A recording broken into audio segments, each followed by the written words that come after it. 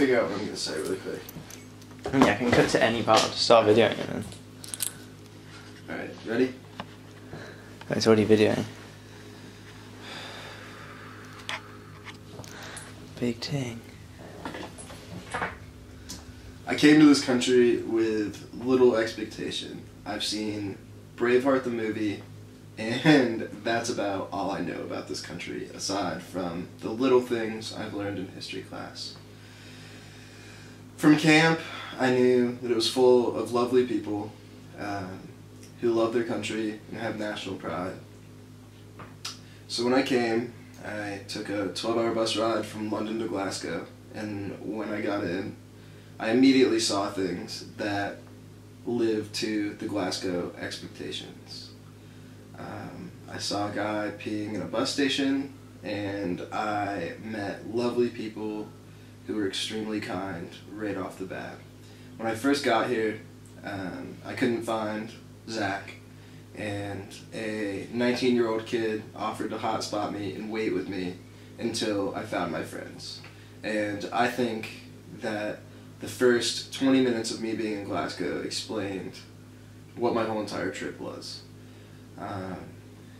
Coming over here, to me, meant freedom, and I think that's what I got. I got to walk around a city that was safe and might not have the best reputation, but it's full of love and people that are full of love. Regardless of if you grew up in Glasgow or Scotland in general, I think like the people that come to this country have a unified kindness. As far as Glasgow goes, going around and seeing it, I think I almost got ran over by taxis and cars more than 10 times because I was simply looking at the gorgeous architecture and the gorgeous infrastructure that Glasgow has and provides. In America, we just don't have things like that. The flat I'm staying in is older than my country, and I think that kind of speaks for itself. I went to Edinburgh, and I went to Loch Lomond. I went to Edinburgh, and I went to Loch Lomond, in Balloch.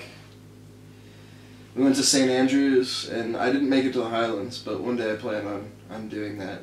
But everything this country provides is joyous, in my opinion. And it might be rainy all the time, and it might be dreary, but the people are the exact opposite.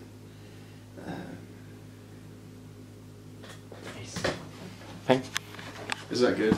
And like, if you just want to like stop speaking, you can just cut it. No, I know, but I think I should add Oh something. no, yeah, go that for might be it, good. totally.